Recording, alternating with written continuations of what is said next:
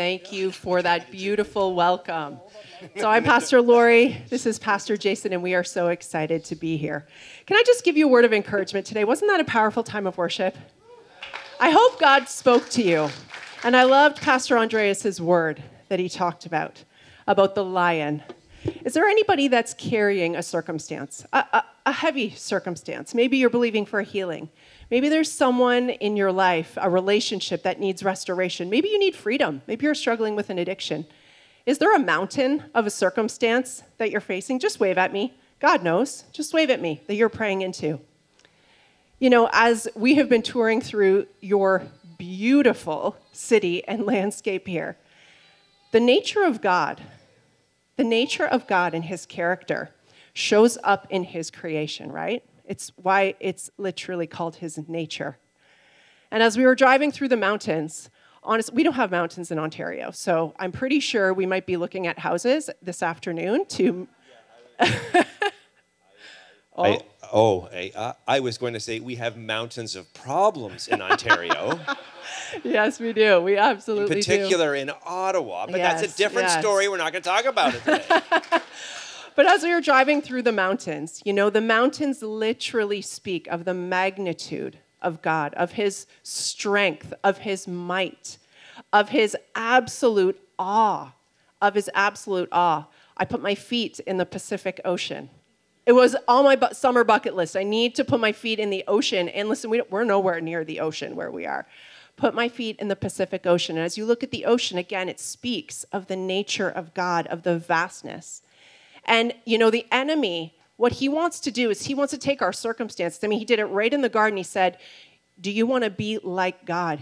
So he takes our circumstance and he says, your circumstance is the mountain. And all of a sudden, all we see right in front of us is this mountain of a circumstance that's right in front of us, and we can't see anything else. And honestly, church, what I encourage you to do today, if you are facing a mountain of a circumstance, just look up. Just look up and see the nature and the greatness and the magnitude of our God. Church, anything is possible. Anything is possible, and God wants to change your perspective on your circumstance today. He wants you to just look up and see his greatness and see the awe in his nature and his character. And remember that you are not alone. As literally that magnitude makes you feel small, remember that you are not alone. He, that great God, is with you, is in you. And so you can walk through anything. You can walk through anything. We're going to be praying for you, and we're going to be praying for that breakthrough because God wants to break through in your circumstance. I'm just going to take 1 second and just introduce us because I know when a guest speaker comes, I don't know if you're like me, but I'm really curious about them. I just want to know a little bit about their life. So I'll share a little bit about us. We've been married for 27 years. We have 4 kids. We have 2 boys aged 22 and 20. They're back at home in Ottawa, and then our 2 girls are with us here, and that is Emma and Allie, and they are 18 and 17. So I had 4 kids in 5 years. We've been married 27 years, and we've been in ministry serving faithfully at Life Center for about 25 of those years. And about 15 years ago, our church was founded by Jason's parents. It's about 41 years old. And so about 15 years ago, Jason and his father did a succession plan, and Jason became the lead pastor of the church. And since then, we were a one-site church at that time. God has placed it on our hearts to begin to grow campuses because part of our mission and our call that we feel that God has called us to is growing people. Our mission is growing people with Jesus and others. And so we, as a part of that mission, we felt that God was going to open up the door to revitalize churches. So again, we've had all kinds of different sort of partnerships and scenarios of our campuses. We have a campus in the west end of our city, one in the east end of our city, and one about an hour outside of our city. And so we have 3 campuses that call Life Center home. We are called one church in 3 locations, and it is absolutely extraordinary honor to lead this ministry together. Jason and I now co-lead Life Center together. I've played many, many roles over the years, everything from running moms groups while I was at home with the kids to our campus pastor of our main campus to now co-leading together. And it is such an honor to be able to minister together and to serve together. And we are so excited to be here, so excited to have met Ermery and Andreas and knew right from the very beginning, actually right from literally the first email. She sent me an email. She said, this is going to sound crazy. You're going to think I'm crazy, but your church name, we want to change your name. We have a similar logo in mind. Like, we have a heart logo to Life Church. We only visit Life churches because we're Life Center. No, but we knew that there was going to be something special that God had for us. And so it's been so wonderful to get to know both of you. And just to be here today is like a dream come true. So thank you for welcoming us. Yeah, that's beautiful. Well, like Laura was saying, that we want to take a moment and honor both of you, Pastors Andreas and Ermery. We want to honor this house and bless this house. I don't know if you feel it, but every single Sunday, the invisible church all over the world, whether it is in a cathedral, whether it's in an environment like this or a home, the invisible church of God becomes visible. Salt and light that is scattered becomes gathered, and it's a significant part of how God moves in a nation and in a community. And so I want to thank you for saying yes to the call of God, the ongoing call of God in your life. And on behalf of Lori and I, we honor and we bless you both today. Church, do you understand how blessed you are? Not just from them, but of course your entire pastoral staff, but you are absolutely blessed. And of course, personally, Lori and I also want to say thank you to Yvonne and David for your extraordinary generosity. We are absolutely humbled. You ready to dig in for a minute? That was a question. Like, are you ready? I do talk back a little bit, okay? So you have to work. Now, I know I'm new, and I know that you're new, so let's just check each other out, okay? So I'm going to do a twirl, and you can check me out. Okay, and you don't do a twirl. You just sit right there, and it's going to be absolutely fine. Well, in 2018, 2019, I took a trip to Israel. We took a trip to Israel, and we had an opportunity to go to Gethsemane, which is quite a significant, weighty place. And what preceded us going to Israel was a really painful season that the circumstances are too long to get into in this moment, but it was a profoundly painful season. And in that painful season, we went to Gethsemane, and it's an olive grove full of olive trees, and it is spectacularly beautiful. It is different in beauty, but equally beautiful to what you see all around you each day. And they gave us an opportunity just to go pray in Gethsemane for about an hour. And so there's beautiful, beautiful olive trees. And as I was walking through Gethsemane, how many of you know that sometimes in life you just have to be close to something on the outside that represents how you feel on the inside?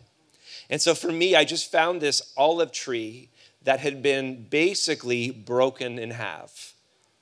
All it was a stump, literally out in Gethsemane, a stump. It was the least beautiful tree in the garden, but somehow I felt by God to go there. And I didn't feel any emotion. I just kind of chased a whisper of the Spirit. I sat down by this olive tree. And again, gone through a painful season. It was a good visual picture of just how I felt broken on the inside. And I sat down on the tree, and I felt the Lord ask me to do something. And I reached into my pocket to take out one of the coins that I had and just basically place it inside, like deep inside the tree, to which I did. And I placed it deep inside the tree. And as I did, I just felt this beautiful whisper of the Lord to my heart, which was this: if you will trust me, I can do valuable things with broken people. And it was just this profound moment. It wasn't for anybody else. It was for me. And I began to weep from my toes out. Someone actually captured a picture of it, and they sent it to me, which was profoundly, profoundly beautiful. Quick side note, then I'm going to jump back in. A couple years later, my father went back to Israel. My parents went back to Israel. They led a group, and he went to the same tree. And this is amazing. The coin wasn't there. Someone stole it, thief. But you know what's incredible? And I don't know why, but inside the tree, the coin was gone, but somebody had placed a key on the inside of it. Those of you who are prophetic, maybe you can figure that out. I have no clue what it meant. I just thought it was pretty cool.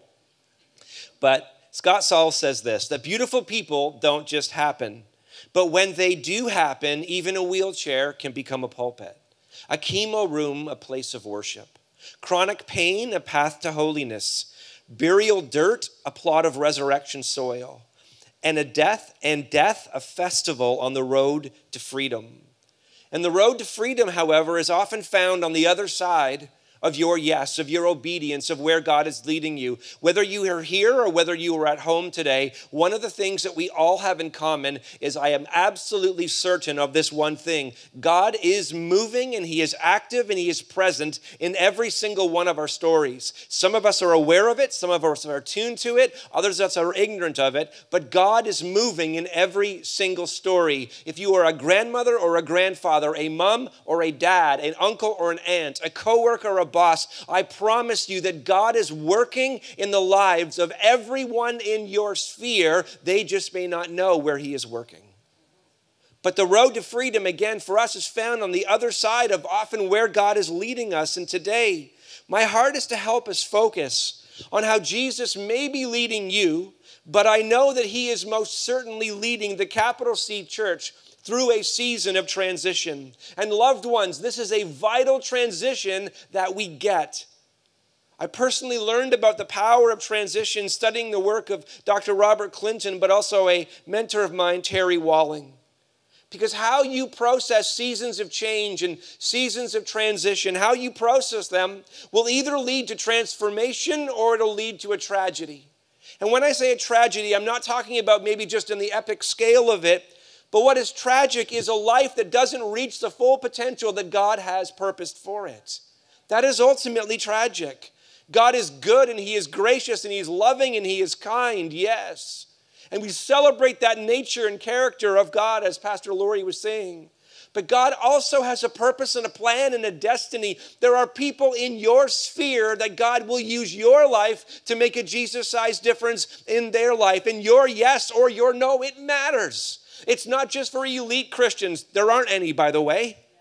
There are fellow sojourners. It's not just for paid staff. It is the priesthood of every single one of us, the body of Christ. God has given spiritual gifts to every single one of us so that the body would be what it's called to be for the city of Ladner or Delta, British Columbia. I don't know if you've known, but we as a whole world have gone through a little thing called the pandemic that has not been problematic at all. We have gone through this without issue. God be the glory. Great things he has done. We are collectively living through a season of bliss and harmony without any conflict or division. Some of you are saying, where do you live? Oh, Ottawa. Did I not tell you that's where I'm from? That's not what it's like here? Oh. Due to the pandemic, though, we are collectively living through a season of global transition, and these are unique in history. They don't happen often. So a little bit more about how God uses transitions. Over the course of our lives, every one of us will go through between 6 to 10, maybe even 12 of them, but the big three are in your teens and 20s. You need to get honed in and get a hold of, God, what have you called me to do? What's the path? What's the direction? It may not be absolutely narrowed, but I know I'm going this way. This is a transition that God will lead you. If in your teens, 20s, and 30s, there's that one part of it. If you're maybe in your 40s and 50s or 30s and 40s, there is this path of convergence where of all the things that I could do, God, what would you have me do in this season? And then maybe in your 50s, 60s, 70s, and 80s, it's known as the season of finishing. I'm not saying you're finished. Please don't hear that. Retirement is not in the scriptures. Amen? From the moment you start breathing air until you breathe your last, you are purposeful and needed in the body of Christ. Now, retirement is a cultural world. It's a beautiful thing. It's a season of transition, but it's an important season to say, God, if everything that you have given me to steward, how do I pass it to the next generation? Because every single one of us wants to live a life, not just where we hit a level, but where the next generation can begin to build where we ended so that they can build greater for the next generation. This is the heart of being a follower of Jesus. It's the heart of a church. And transitions are these in-between times where God is taking you from where you are. Everyone say from where you are. From where you are to where you need to be for what he desires to do next in your life. Sometimes in life, all you need is a small transition. Anybody here ever have a bad attitude? Can I see your hands, please? Anybody here have a bad attitude listening to me speaking right now? Thank you for your honesty. I love you. You are now my new best friend. The first question, however, though, was a group participation question. The second question was an IQ question, and you passed with flying colors. It's awesome. Sometimes, though, we just need a little attitude adjustment, a perspective shift, or a different choice to be made. But sometimes we need a paradigm shift. We need something that is larger for God to expand the horizon for what we can see, that we go through sizable transitions when, again, God moves us from where we are to where we need to be next, to walk in where he's requiring obedience. And transitions have unique symptoms. If you're in a transition, they're accompanied by prolonged seasons of restlessness.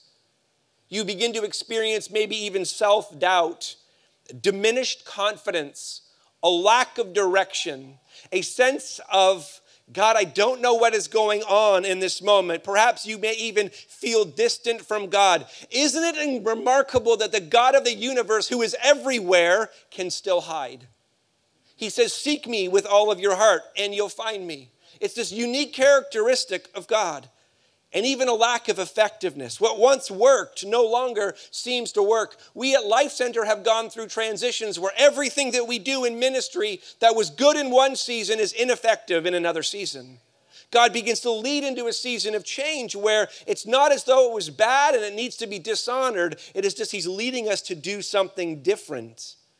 The defining symptom of a transition is that you've been in it for a prolonged period of time.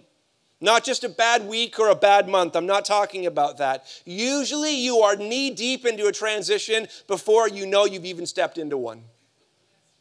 You don't see it on the front end. You begin to recognize it when you're already knee deep, like, oh no, this might be different. Because sometimes, loved ones, God dulls a dream to awaken a different desire for something different or deeper in him. Think about the disciples. For 3.5 years, they walked with Jesus. And any time they desired, they could turn to him and say, what did you mean by that? Let's talk about that. Let's have a conversation. And then he dies and he rises again. And at the ascension, he is now in heaven. How many of you know that they are going through a transition? That God who was right there is now no longer where they can see. But everything that he has deposited in them is still there. Yet in the ascension, God begins to speak to the disciples differently. They could hear the voice of Jesus. Now when they begin to pray, it's a little bit more silence. But silence is another way that God speaks. It's just different from what they were used to. And then comes the empowerment of the Holy Spirit, and where God was in the person of Jesus speaking to the disciples, now he fills 120 in the upper room, and they go from Jerusalem to Judea to Samaria and even to Ladner, British Columbia. Every single one of us can trace coming to Christ through their faithfulness and their obedience. Aren't you glad that God had designed something different and deeper for the disciples to experience other than just God for 3.5 years in one location and then it was over? But yet we are the recipients of their obedience, but they had to walk through a very difficult transition. Really profoundly difficult. They had to walk through, God, I'm not quite so sure this is better. I liked it better when you were right here. And Jesus would say to them, I have sent my Spirit. It's not just that I am right here, I am right here. Yeah, but I like this better. Sometimes you got to let go of this better to get where God is going. As followers of Jesus, our greatest need in times of transition is voice recognition. Whose voice are we going to listen to? One thing that is true in this time and in this season is it has never been more noisy for the people of God. How many people do you follow on social media? Don't look at it through the lens of only influence. Look at it also through the lens of how many voices am I going to let into my life? Whether it is social media or traditional media. How many voices? We need a pantheon of voices, but how many can I steward well? God, here's the question I ask with anything related to that. God, how many voices do I need to be present in my life?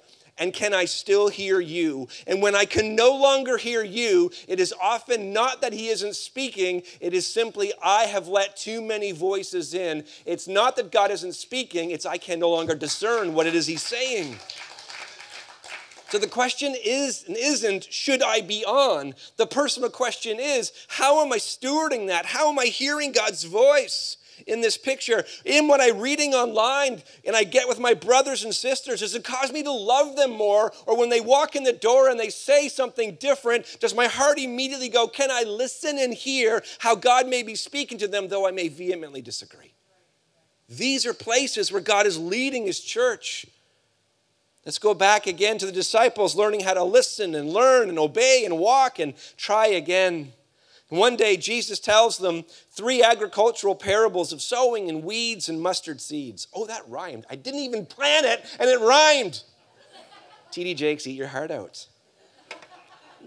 Each parable contains elements of transition, tragedy, and transformation. Let's read in Matthew chapter 13, verses 24 to 30. He put another parable before them, saying, the kingdom of heaven may be compared to a man who sowed good seed. Everyone say good seed. If you're online, you better be typing good seed right now in the chat. Good seed. Who sowed good seed in his field. And while his men were sleeping, his enemy came and sowed weeds among the wheat. Sowed weeds among the wheat and went away. So when the plants came up and bore again, then the weeds also appeared. And the servants of the master of the house came and said to him, Master, did you not sow good seed in your field? How then does it have weeds? He said to them, an enemy. Everyone say an enemy. An enemy has done this. So the servants said to him, then do you want us to go and gather them? Here's the thing. Do you want us to go and try to separate in our own wisdom, in our own strength, in our own intellect? Do you want us to be the arbiter of where you're moving and where you're not? Do you want us to separate weed from wheat? But he said, no. I added a few more no's there, by the way. Lest in gathering the weeds, you root up the wheat along with them. Oh. We want clean cuts, man. In or out. On my side or not. Yet oftentimes in times of transition, we begin to go through this temptation to do in our strength what only God can do. That we want to weed, we want to clean, yet it is the work of God in our hearts and lives. Yes, in a global sense, he's talking to this, but also in a personal sense. So no, lest in gathering the weeds, you root up the wheat along with them. Let both grow together until the harvest. And at the harvest time, I will tell the reapers, gather the weeds first and bind them in bundles to be burned, but gather the wheat into my barn. Now later in the same chapter, Jesus explains the precise meaning of this parable, so you do not need me to explain it. Quick nutshell, the field is the world. The good seed is the sons of the kingdom. The bad seeds is the sons of the evil one. And at the end of the age, Jesus will separate. Everyone say Jesus will separate. Jesus will separate. Not me, not you. Not us.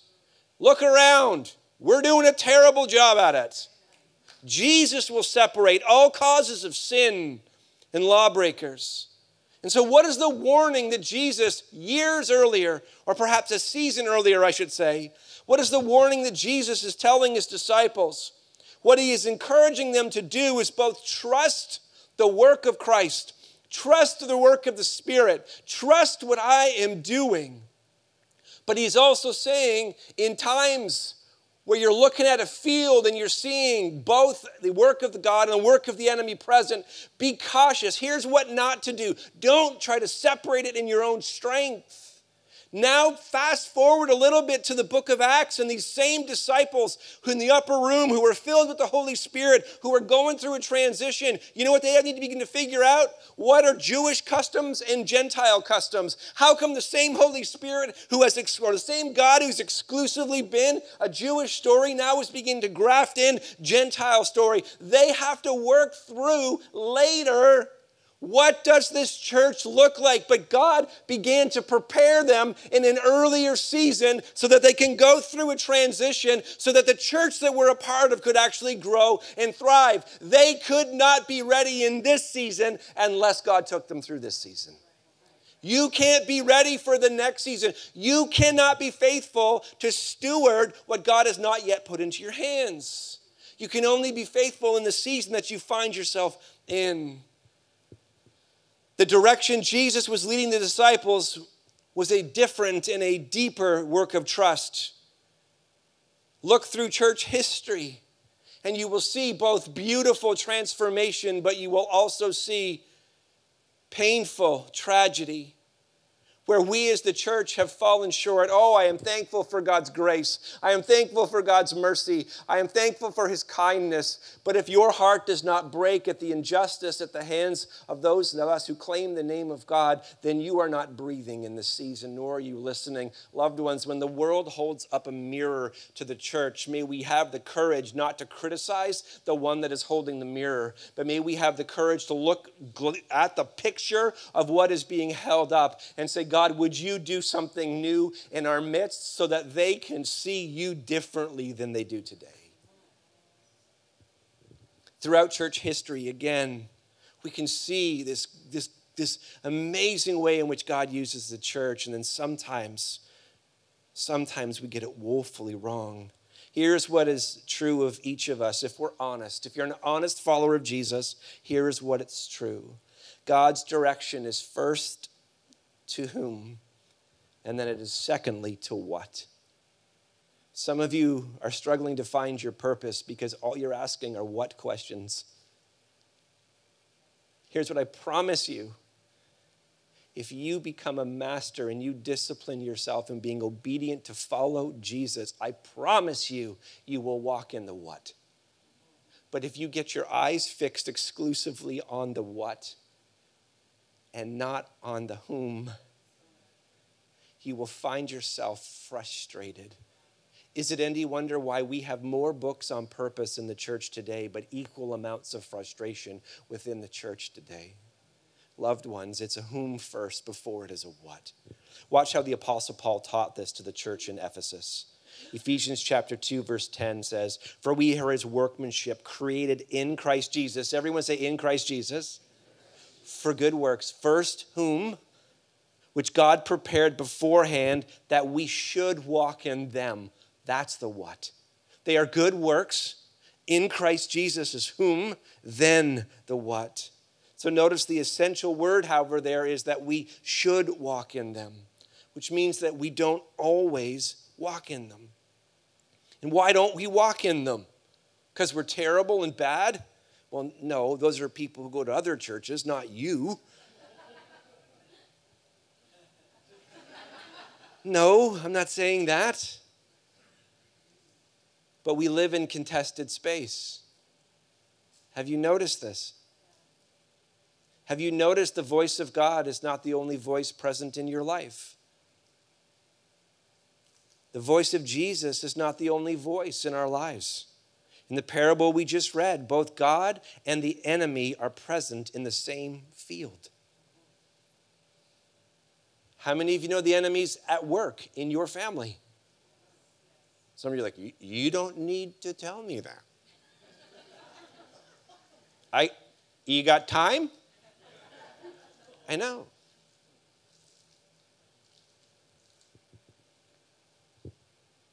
So there's God's voice, there's the enemy's voice, there's the voices we let in, and then there's our own thoughts and feelings. And so if God's direction is different and deeper in him, towards what? How does the enemy lead? In transition, our enemy desires to lead us in the direction of distraction, of division, and of destruction. A word of caution to the Canadian church, though I am uniquely unqualified to give it. Here's what I would say. We may be experiencing polarization and division, but unless we humble our hearts and fall on our knees together, loved ones, it gets worse. Because division is not the end goal of the enemy. It is just another step on the way to destruction. Rob and steal is terrible, but kill and destroy is more profound in its destruction. This is what the enemy desires to do. And so just pause with me as I do begin to wrap up. I am going to stop talking. Pause with me. As Christians, can you imagine with me, just with your sanctified imagination, could you imagine with me today on this Sunday? Man, can you imagine what could have been and what could still be if, with all of our varying, perhaps pandemic perspectives, if we chose to honor difference and be led deeper into trust and different from how the world is navigating it? Could you imagine, could God be leading his church into a profound season of revealing how we do not love one another well and how we are called to love one another? And if we can get this well, not perfectly, but puberty, if we can get this well and we can do this well, Jesus said, then the world will know that you are following someone who's different. And so could it be in this season of polarization that we find ourselves going through that there is not only the demonic present and the enemy present, though I know he is fully present, absolutely. And could it also not be that it's not our thoughts and not just our opinions? Can the Holy Spirit be working powerfully in this season to prune his church? To do something in our hearts and lives, to cut back. We may be in, loved ones, we may be in an ugly season of the church, but we're still the church rooted in Jesus that can actually expand deeper. Here's all I know. Whenever God is preparing to move deeper or different in your life or expand your influence, he will first begin to quarry you deeper so that your roots go deeper so that you can sustain what it is that he is about to do. And this is something that I believe with my whole heart is happening in the church. I mean, think of the plenty of stories. Oh, I love when the keys just come in. It makes me feel so encouraged. You are the wind. That's what I always want to sing. Beneath my fly. Every time the keys come in, doesn't matter where I'm preaching, that's all that, Bette Midler, it's all that comes into my head. It's powerful, though. So think of the plenty of stories. Why did we talk about that? Why did you talk about that? I don't know. Think of the plenty of stories that Jesus tells in the Gospels. Sheep and goats and broad and narrow roads, wise and foolish builders, wheats and tares. The single common element is this. God knows who are his. He notices what we do. And here's the deeper. God knows why you do what you do. Oh, you can fool me and I can fool you. But you can't fool God. Which is why separation is God's space alone. The warning from Jesus is, again, I don't always know whose are his, and I don't know why you do what you do, but I can trust that he does. And so I want you to think about biblical characters that you know. Joseph, he grows from dream to destiny by going through transitions. And David grows from anointing to authority wildly imperfectly by growing through transitions. And Esther grows from reluctance to reigning by growing through a transition. And Ruth grows from the temptation of bitterness to redemption by going through a transition. The Church of Jesus Christ is birthed from Jewish to Gentile by going through a transition. And Samson, he doesn't grow from gifting to character. And so his story is ultimately what God did, but it's tragic in the sense of what he didn't do. And King Saul in the Old Testament doesn't grow from obedience. He doesn't grow from disobedience to obedience, And so his story is tragic. If you don't say yes to what God is doing, life goes on, but you have arrested development. There's plenty of people who chronologically grow older, but they never grow up. There are plenty of Christians who they accrue years in church, but not the spiritual maturity that God designs. And each and every one of us and them are led by God in seasons of transition. So 2 questions. Lord, what are you doing in my life? Lord, where are you active? How do I understand then and align to what you are doing in my life? These are profound questions. As individuals, and as the capital C Church imperfectly navigates the season we're in, there's a promise that we can hold on to. John 10, 4-5. When he had brought out all his own, he goes before them, and the sheep follow him, for they know his voice. A stranger they will not follow, but they will flee, for they do not know the voice of strangers. Sitting in Gethsemane, I could remain in my brokenness, or I could trust God to embrace that he alone could bring value from this season of brokenness. I don't subscribe to faith that denies reality. I subscribe to a faith in Christ that he holds the ultimate truth. I don't have to deny the mess of what is, because I know the one who can do all things in the midst of whatever it is that I'm facing. Life Church, thank you for the honor of listening to me for a few minutes. My heart and prayer is that at some point you didn't hear this moron, but that the Holy Spirit spoke to your heart. Just something. You are a generous, you are a kind, and you are a powerful church that this region needs. And like every church, we've already wasted too much time infighting each other. We're not the enemy. Let's unite around the one that is common. And let's together,